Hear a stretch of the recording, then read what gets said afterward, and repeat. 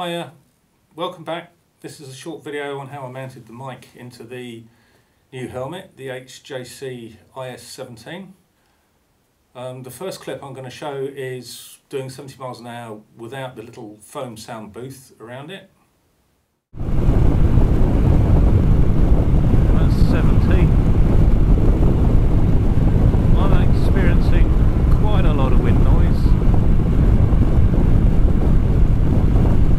which I think is probably fair enough.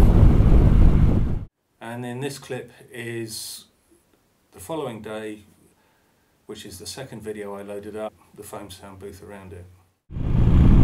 That's 70, so 70 miles an hour.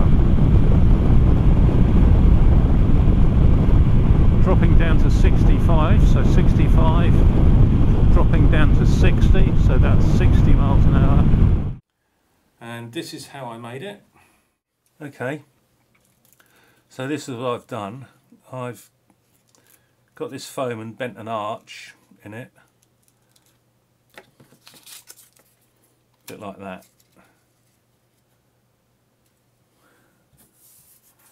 And then I've got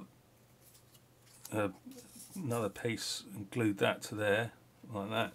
So that's that bit there with super glue, and then I trimmed it off around the edges, and then I stuck another little bit in there, so there's a hole in there, and then I've put Velcro around it so that I can stick it into the helmet and move it around a little bit. So there's a little tunnel in there, and then this is just fake fur to stop the t-t-t and the p-p-p. And this is the my mic, and then that just slots in there like that. So it's quite loose in there, and then it's just, there's the opening that hopefully my voice goes into. I think it works really well, and there's enough room, as you could see in the helmet, to put it in, and then I can move it, like if my mouth's here, then I can move it a little bit like that when it's in the helmet. So very simple and very effective. So here's the my mic, and that's on its little stalk. And then I get this and pop that into there.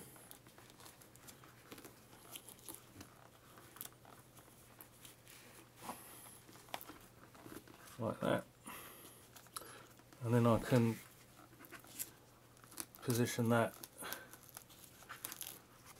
on the Velcro there so it points towards my mouth. So this microphone here is for the intercom system, and then that keeps all the noise around the microphone out. So there you have it. I think that works really well. If I do any more to it, I'll upload those videos. If you subscribe, you'll get notifications when I do post. So thanks for watching, and I'll catch you later. Cheerio!